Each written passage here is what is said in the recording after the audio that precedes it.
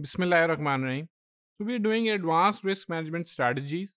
So today we're going to talk about reasons for issuing warrants and convertible bond. What are the reasons? What are the motives behind issuing them? Warrants are derivatives that give right but not the obligations to buy or sell security. Most commonly an equity at a certain price before expiration. कि इतने time के अंदर अंदर आप share issue ले सकते हैं या इट कुड बी पोर्टेबल और it could be callable both form में ये हो सकते हैं right to bye and right to cell. So these are the choice given in the warrant. Convertibles are securities, usually bonds or preference shares that can be converted into common stock. Convertibles are most often associated with convertible bonds के साथ ज़्यादातर ये होते हैं जो कि अपनी nature में ही वो चेंज हो जाता है. बॉन्ड खत्म हो जाता है और की जगह शेयर इशू हो जाते हैं. Why do companies issues and warrants and convertibles? उनको what is the motive behind that and what is the logic?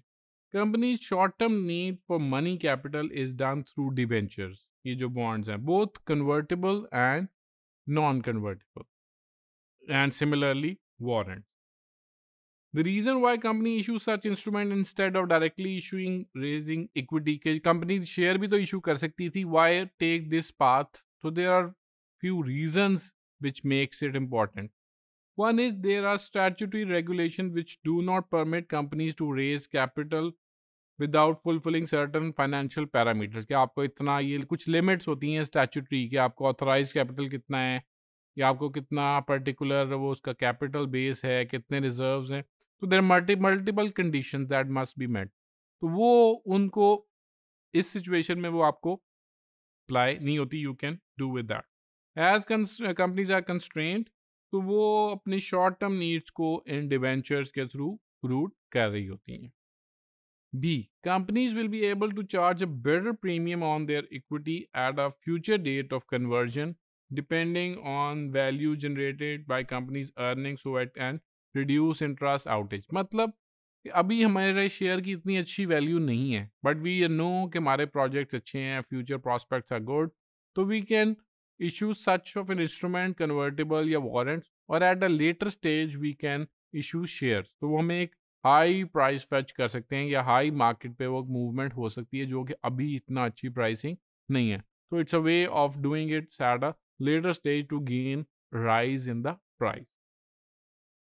While debentures are issued carrying fixed interest to be paid till conversion, do not normally carry any interest load, but cost of warrant is fixed at the time of issue. Warrant के case में तो हमने देखा है कि हमें वो कुछ उस पर फिक्स पेमेंट भी नहीं करनी होती. अदरवाइज हमें जो कन्वर्ट बॉन्ड्स के सिलसिले में आपको एक थोड़ी सी फिक्स पेमेंट इन्वॉल्व होगी and you are not giving them any ownership. So there are multiple basis and reasoning for doing it. कुछ स्टैट्यूटरी हैं, कुछ कंपनी के पास बाय चॉइस है. Warrants are normally issued to existing shareholders, more particularly promoters, जो हमारे जो sponsors होते हैं या की होते हैं promoters of the business.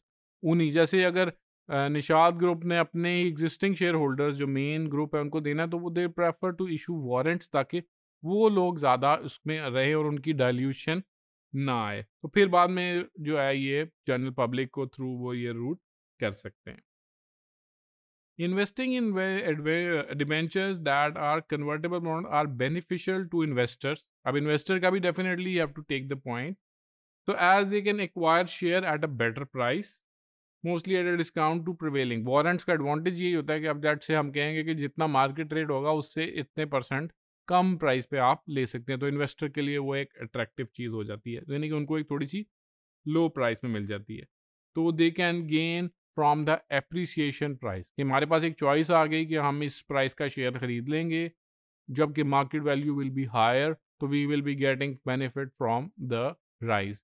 तो these are the multiple reasons जिसकी वजह से कंपनीज ये पाथ लेती हैं कन्वर्टेबल्स का, वारंट्स का, and it's also beneficial for investors as well. Thank you.